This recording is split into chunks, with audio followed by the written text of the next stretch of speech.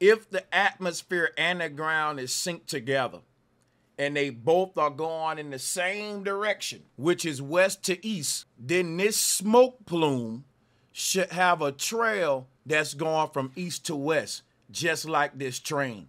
This train is moving from left to right from our perspective.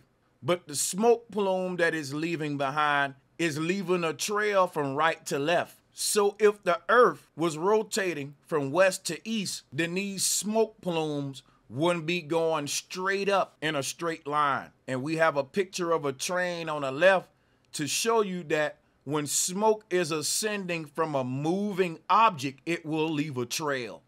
No doubt about it. We got smoke plumes that is ascending up into the atmosphere, no trails. No trails at all to show us the rotation of the earth from west to east at over 1,000 miles per hour. More absurdities. We gotta go with Occam's razor.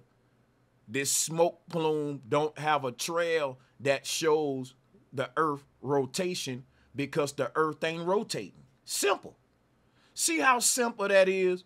If you look at these smoke plumes right here, they're going in all directions. They should all be showing that the earth is rotating from west to east, but they don't. So I've given you so many absurdities. We've used Occam's razor. You make your mind up. Which model has the most simplest answer?